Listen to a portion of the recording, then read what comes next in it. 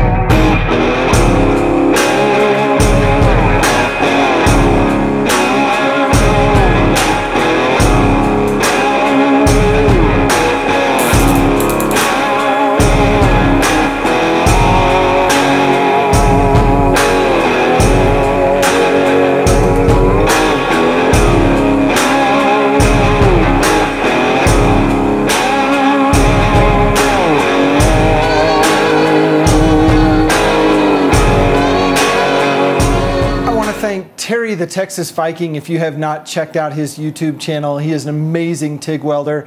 He's the one where I saw the potter's wheel for the first time, and he was nice enough to take some video of it one day and share that with me so I could see how his was put together. I also want to thank Ramsey's Customs for plasma cutting this top plate and the plate that your foot uses to spin this piece. I think he may be selling weld-up kits at some point in time, so you might keep a close eye on his channels. I'll link both Terry's and Gary's channels below, and I'll also link Gary's website. I think it's ramseyscustoms.com. I can't tell you how excited I am to put this thing to use. This project was a pain in the neck, welding the round tube to flat plate without a potter's wheel. So I'm ready to put this thing to use. We will see you on the next one. Feel free to click or tap on the images to check out some of my past builds. If you like my videos, click on the Greg's Garage logo and all my future videos will show up in your YouTube feed.